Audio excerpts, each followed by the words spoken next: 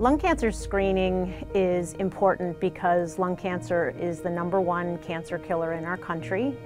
Lung cancer kills more people than colon, breast, and prostate cancers combined. We're able to detect lung cancer at a very early stage when the treatment options and the prognosis are much better in comparison to a lung cancer that doesn't get detected and is allowed to grow over time.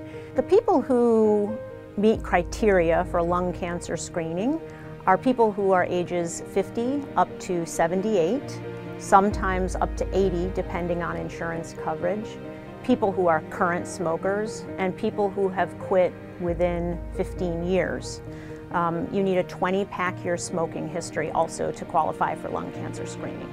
If a person smoked a pack a day for 20 years, that's a 20-pack-year history.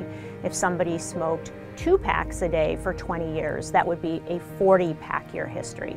And if somebody smoked a half a pack a day for 60 years, that would be a 30-pack-year history. You don't have to quit smoking in order to participate in lung cancer screening. We have a lot of patients who continue to smoke.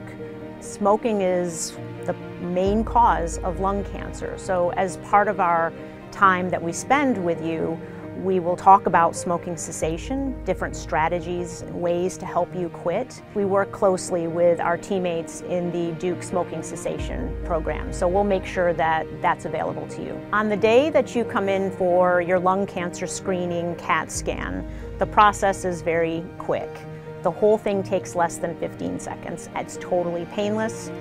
You don't need an IV, you don't have to drink anything, there's no fasting, and there's no blood tests involved.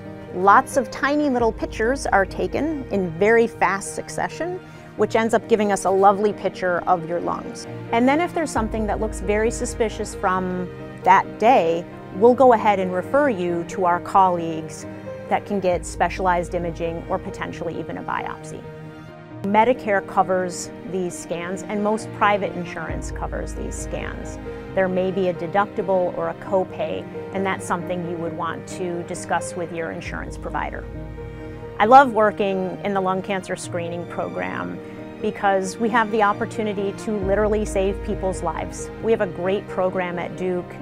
We try to get in as many patients as are eligible, make sure they're getting the care that they need, whether that's just annual scanning or getting them in with the best medical team around.